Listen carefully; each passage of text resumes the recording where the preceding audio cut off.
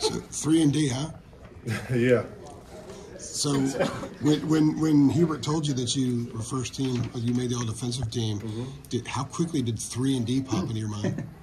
I was messing with Coach walking to practice yesterday, and I said that to him.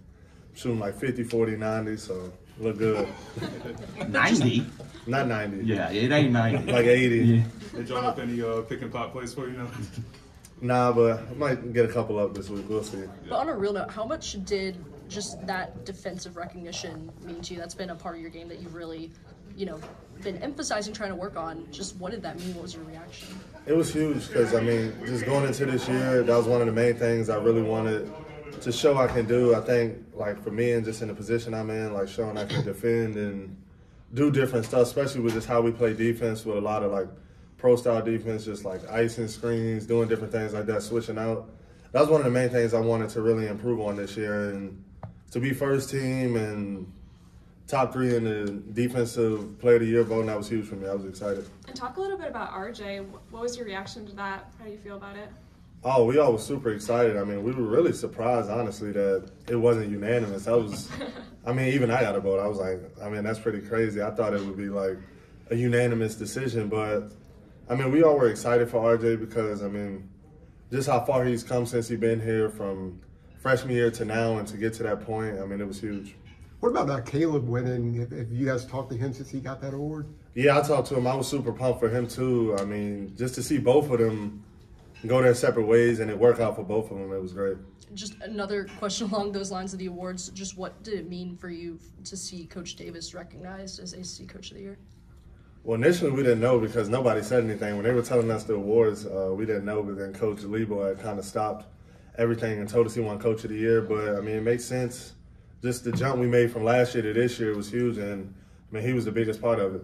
Anything that you said to him or just celebrate with him, even though it sounds like he maybe didn't want you guys to? Yeah, he don't let us celebrate with him. He didn't want any recognition, so we couldn't really say anything to him.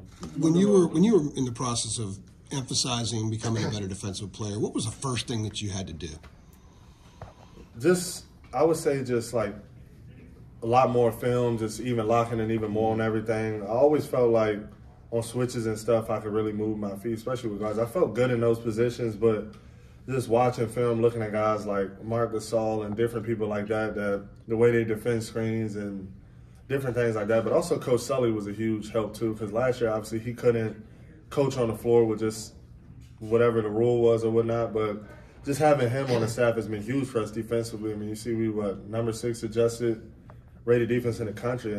Just everything he's done for us this year has been amazing on the defensive end. Armando, it does always seem like you know the opposing scout really well. Like you might be like bluffing a little bit sometimes with the jokes, but like it always seems like have you started studying other teams more than you did in the past, maybe?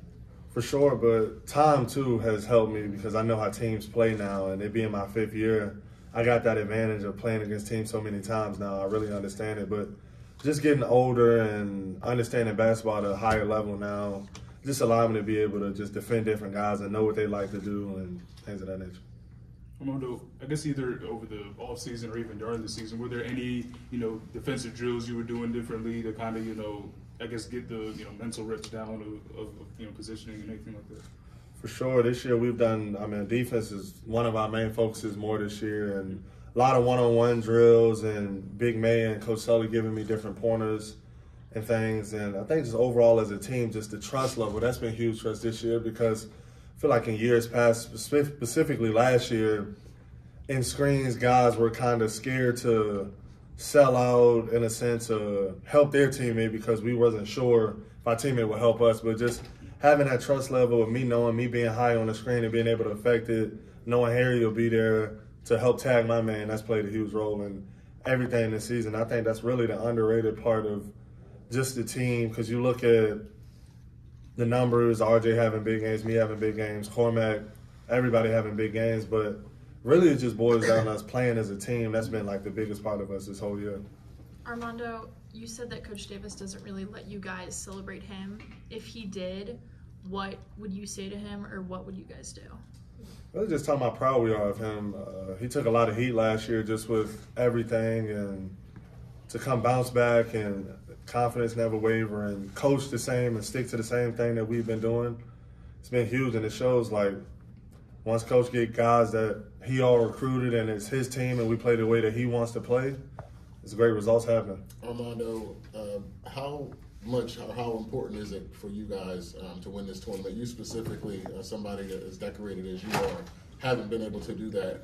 How important or unimportant is that to you, as opposed to next week happening as well?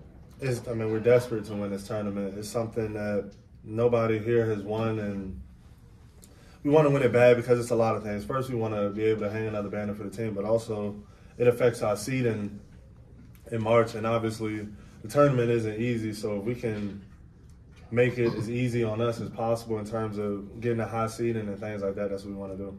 I guess just moving from you guys beat Duke, you have Cormac, he's on top of the bus, you're on Franklin, you're, starting Chance. Yeah. Won't get into that, but how do you go from that to just tuning up and refocusing for the ACC tournament?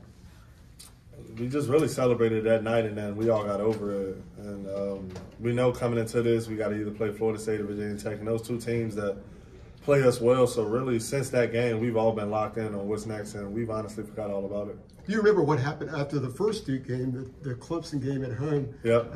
Have you talked about what happened then and how to avoid that? I think we really just learned our lesson from it, but it was also a quick turnaround too. In a game like that, you beat Duke, and then obviously all the stuff after that, and then just making that quick transition. I don't think any of us really realized in a sense of what was to come, and obviously Clemson came in hungry too, and we just didn't really grasp that. But honestly, that was a great lesson for us.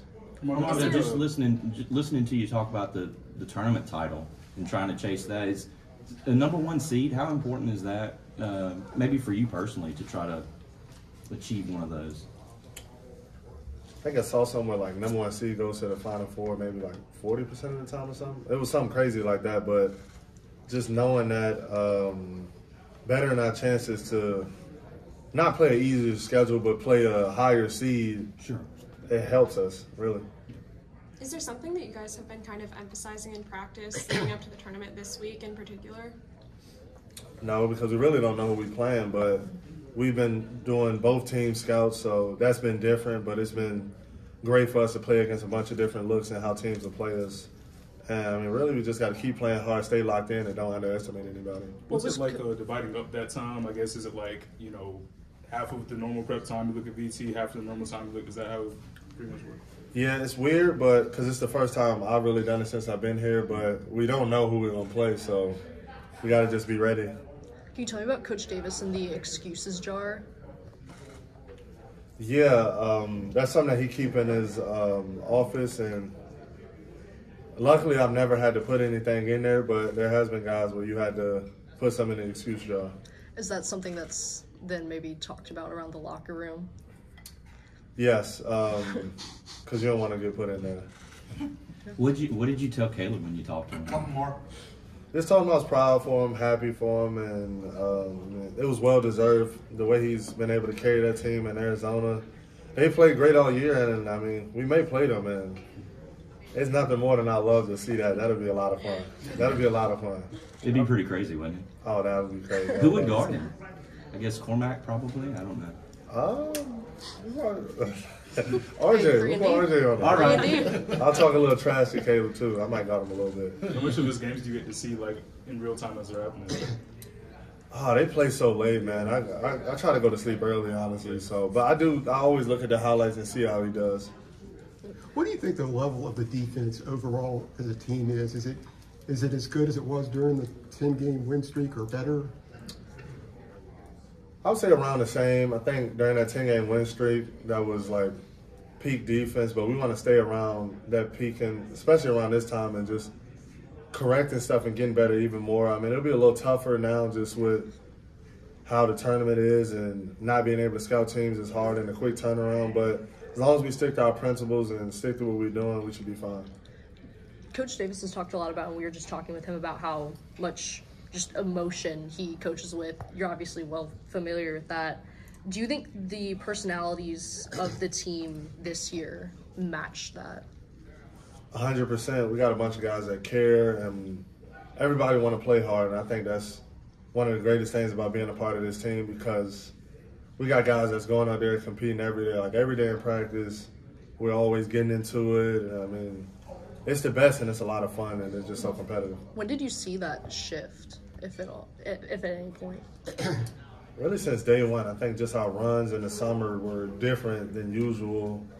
We were always physical, getting into arguments, and everybody wanted to win. And I mean, credit to the new guys that came in, but also me and RJ too came in with a different mindset this year. What was Coach Davis's thought of the day for practice day, if there was one? Oh, I might get in trouble. Let me look at it. Excuse your time. Yeah. Gigi. I don't know if I looked at it hard enough. It was the time to measure success is when all is said and done, not when there's more to be said and more to be done. Oh. And on that note, we're done. Thank you.